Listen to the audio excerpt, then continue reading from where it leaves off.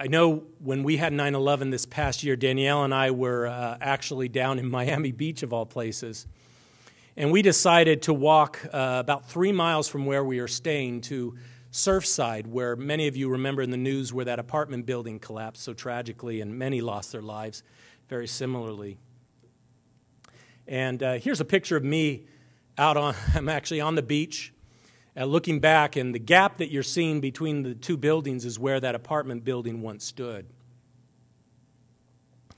And so,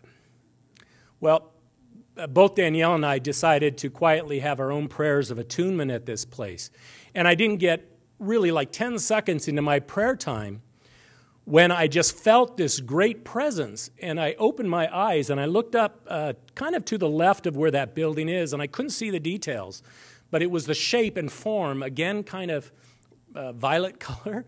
But this tremendous angel I could felt like holding court, holding presence at this space of reverence and things. And while I was feeling its benedictions, even though its purpose was, of course, for not only those that had fallen, but for the loved ones that had lost someone, to bring healing not only to those individuals and the families, but to the community.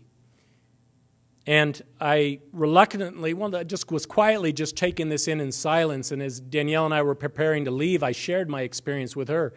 And she said, interesting, she had a very similar experience of a solitary angel, and again, about 30 feet off the ground and fairly about 15 to 20 feet in height, this great presence that she likened to an archangel level, bringing this reverence to the vehicle. And we noticed, because Miami Beach has a boardwalk all the way up and down those outer banks, and people with music, dancing, riding their bikes, but not here.